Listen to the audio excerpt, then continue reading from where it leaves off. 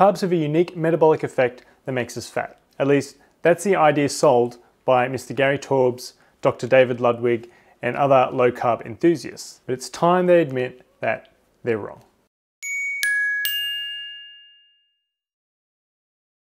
Taubes and co. believe that carbohydrate drives obesity because it raises the hormone insulin.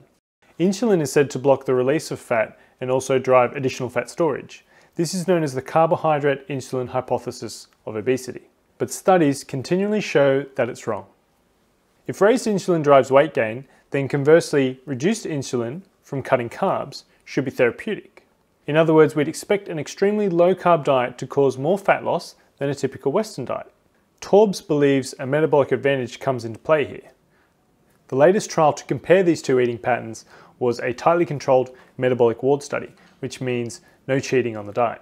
It was run by Dr. Kevin Hall and ironically funded by Taubes' own know-calorie organization. For 4 consecutive weeks, 16 overweight or obese men were fed a standard American diet, quite high in carbs, about 50% carbohydrate, 15% protein, and 35% fat.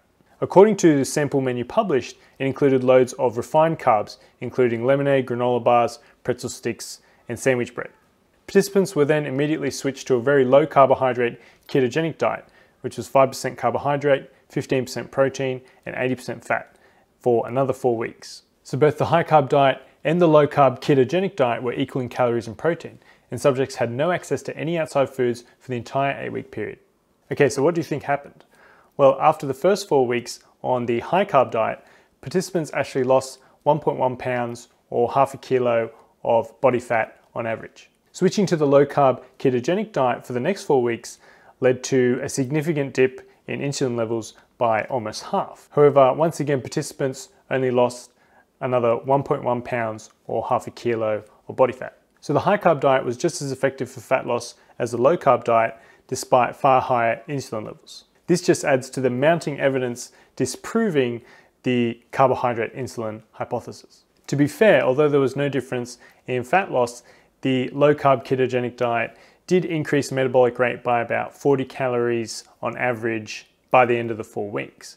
Now, this was actually the main aim of the study. However, that small metabolic advantage was rapidly decreasing with each passing day. In fact, other studies show that it all but disappears after several weeks. Even if that 40 calorie advantage remained for an entire year, which is equivalent to about 14,600 extra calories expended per year, it likely equals only 4 pounds or 2 kilos of weight loss after 2 to 3 years, if you don't cheat on your ketogenic diet. That may be statistically significant, but it's certainly not clinically significant. Many low-carb enthusiasts will pick at the design of the study to challenge its validity, but this was not the first well-controlled clinical trial to show that carbs and insulin do not make you fat. In fact, it was shown over a decade ago in a 6-week trial of 20 subjects. Participants were randomly assigned to follow either a ketogenic diet, 5% carbs, or a moderate carb diet, 40% carbs, and there was no difference in average weight loss or fat loss. And all food and beverages were provided to participants as well. You can see in the graphs that, if anything, strictly cutting carbs leads to less fat loss as time goes on. There has also been a smaller and slightly different version of the know-calorie study that I talked about first, which was also run by Dr. Kevin Hall. His team found a reduced carb diet, which was 29% carbs, resulted in less fat loss than a reduced fat diet, which was 7.7% fat. At the time, their computer model even predicted the trend seen in that latest study. Now, for that study, low-carb enthusiasts were arguing that the reduced carb diet was not low-carb enough, but it still lowered insulin levels considerably, and despite this change, there was no fat loss advantage compared to the low-fat diet. Now, just to clarify the message of this video, that's not to say carb-laden junk foods and soft drinks are off the hook. They are undoubtedly the biggest contributors to excess calories, and therefore one of the main drivers of obesity and related health problems. But it's because of junk food as a whole, the total calories plus refined ingredients, not just because of the carbs it contains. Remember that clinical trials where the diet is strictly controlled for is the gold standard of scientific evidence in this area. These deserve the most weight when we consider all the evidence, and they all show that carbs are not uniquely fattening, whether that's adding more carbs into the diet or cutting carbs for weight loss. There's loads of other studies I haven't even mentioned here too, including other trials, observational studies, and historical evidence, which together all disprove the carbohydrate insulin hypothesis. I'll end it with this. If you enjoy a very low carb eating pattern and it's improved your health, then there's no reason to stop.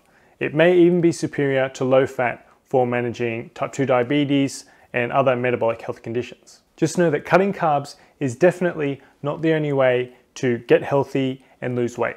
So stop telling people that it is. Thanks for watching. If you enjoyed this video, please give it a thumbs up, and you can even leave a comment. And if you're watching on YouTube, be sure to subscribe to the Diet vs. Disease channel so you don't miss out on other videos like this one.